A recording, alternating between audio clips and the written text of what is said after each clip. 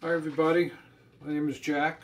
I'm a volunteer for Guitars for Vets, and I was thinking about this the other day that a lot of us have these shapes that we memorize that go from the nut area all the way up to as far as we could reach. And so it's like a horizontal, a way of looking at the guitar in a horizontal way. For instance, like whatever, an E chord becomes a G chord, becomes an A chord, etc., etc. I was just thinking about it now as a vertical thing. So for instance, if you take and you try up, just play a plain D7 as a triad, 3 notes. And then you move it down, so you keep the same finger position, same layout. You go from D7, where you're on the G, the B, and the E strings, and move it down to the D, the G, and the B string. You now have, as a triad, that could be called A major 7, it could be called C sharp minor, it could be called E6. Then if we move it down another one, it becomes B7. If I move it down another one, it's F sharp 7.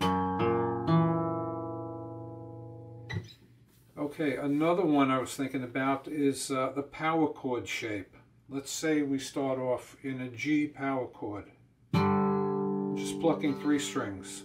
And if I move it down, same position, that's now a C power chord. If I move it down another string, it becomes an F major 7. If I move it down another one, it's a B flat major 7 flat 5. Now you could argue different points. Well, you think it's at this chord or that chord. They're all related in general. Alright, so if we use the E shape as an example, but 3 strings only. If I move it down, it's a B. I move it back up, it's an E. I move it down another string, it's an A minor. I move it down another string, it's an A sharp 5, or say an A augmented, or even you could call it an F sharp 5, or an F augmented. Now if we take the G shape,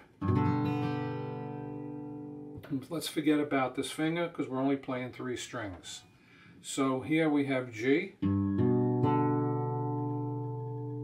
If I move it down, it's now a C chord. If I move it down another one, it becomes an F flat 5. And if I move it down another one, it's a B flat minor flat 5. So it's very interesting that you could use the same finger shapes and get all these different chords just by moving vertically.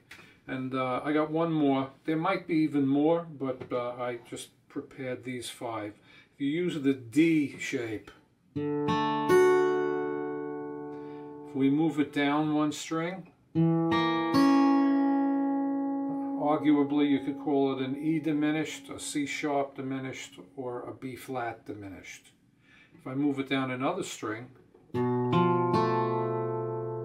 it's a B7 flat 5.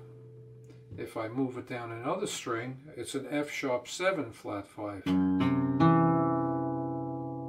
May not be pretty, but it exists, and the reason why it's not pretty is because sonically it's so low down in the register.